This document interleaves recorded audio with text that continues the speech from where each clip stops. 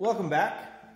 So last time I was working on the steam pipe, I ran into an issue with the cleanout. It's the exact same diameter as the bell on the pipe. So this here has a taper on it, as you guys can probably see. That taper is meant to go inside the pipe, but apparently this one doesn't work that way. And so I was told that to cut past the bell, and that should actually slide over top of this pipe. The diameter on the inside should be the same as that. So I'm gonna do that today. Hopefully not wreck the pipe, and I'll just get a shorter length, which is not a big issue. So on with the work.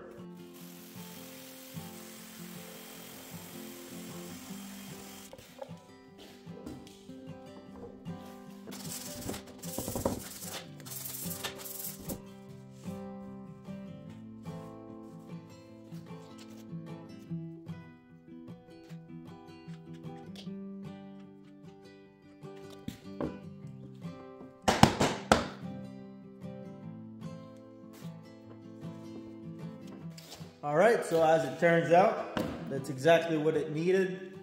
So I'm happy about that. Now what I'm gonna do is, this was a 10-foot length. Now I took out about 6 inches, so it's 9.6 now. The lumber I'm using is no longer than 9.3, so it's perfect size for me right now, but I will be needing this to be 16 foot when I'm doing the gunnels on the canoe. So what I'm planning to do for that is going to be, I'll get another pipe like this. It can be 10 foot, could be another 8 foot. And then I'll get a same clean out as that for the other end, and a male clean out, the opposite of this, and then it'll be able to screw into this one, and then from that it'll be a longer pipe, and that's how I'm planning on doing it. Now what I'll do, I'm gonna try the steam on there, and I'll see how that works. All right, so we have steam. I got the thing connected. Took about 5 minutes to boil up. And so when I fill that thing, it's good for 2 hours, it says. So at fill line, it will create steam for 2 hours. So I have it going inside the pipe here, and she's going. Oh, it's pretty hot. That's pretty good. So I want to see if I cover it up. If I open this, steam should come out of here. So the other thing I'm going to need to do is I'll have to drill a hole at the back side to release the condensed water. So once the heat gets in there, it's going to start condensing, and it's going to create a water pool at the bottom. So when I steam it, I need to have it so that it's angled in such a way that the water drains down and falls out the drip at the back, and steam stays in the air. So even though I have a hole, I won't be losing my steam. I just cut some cedar into strips, and what I'm thinking of doing is a sort of pattern, an X pattern. I'll show you.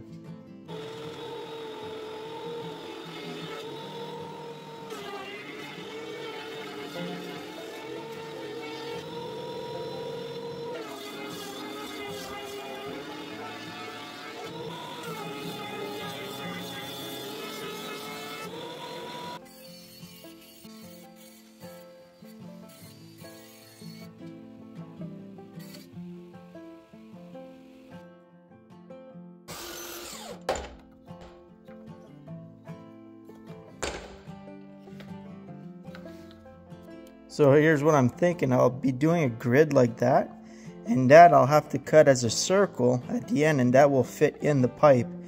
And I'll have them interlock, so I'll have these cut halfway on each, and so they'd sit together, so it'd be one piece, one plane.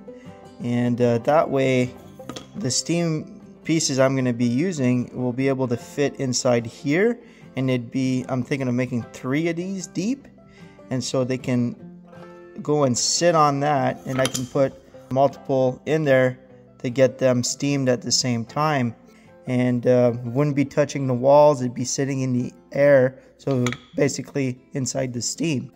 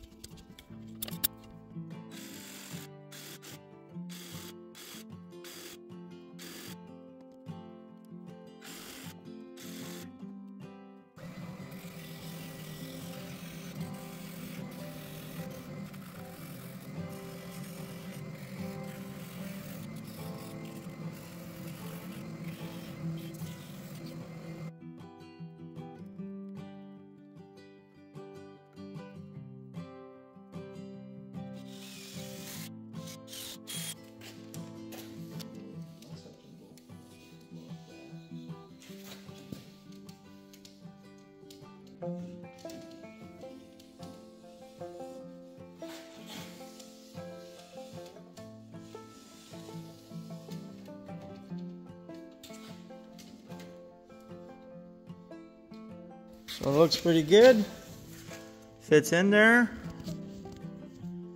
and I'll be able to steam all my lumber without it touching the ground and having steam on all sides.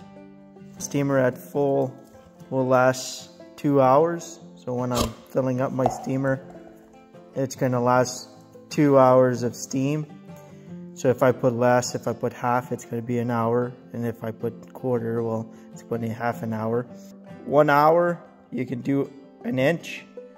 Half an inch takes 30 minutes, 3/4 15 minutes, an eighth is 7 minutes and a half. So depending on what thickness material you put it in, doesn't matter the length, it's about the thickness of the material.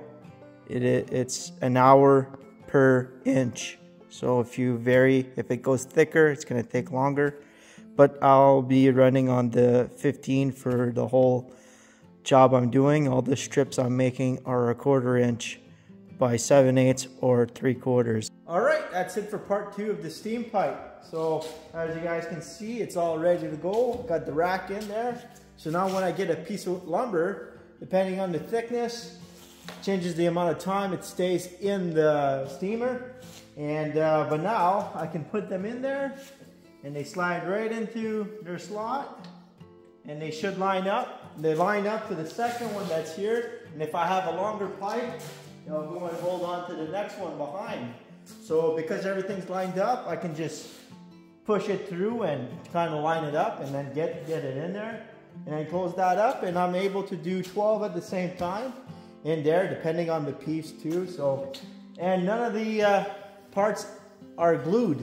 So if I had a piece that was slightly longer, I can remove a section and still use it, because the other two would be holding on. Or as long as one of the cross members is in there, it's fine. So what I mean is, as long as this one's in, it's the only one that matters, because it holds on to the two sticks that are connected to the other two. So as long as this one's still there, I'd be able to put a longer piece at the bottom and at the top, and but always at a thickness. But I'm never going to be steaming thick boards, so that's all good. All right, I hope you guys enjoyed the video. Next video is going to be me making the stems. So the part that goes on the stem mold, I'm going to be bending the part that goes on here. I got to make 2 of those. So hope to see you there, and see you next time.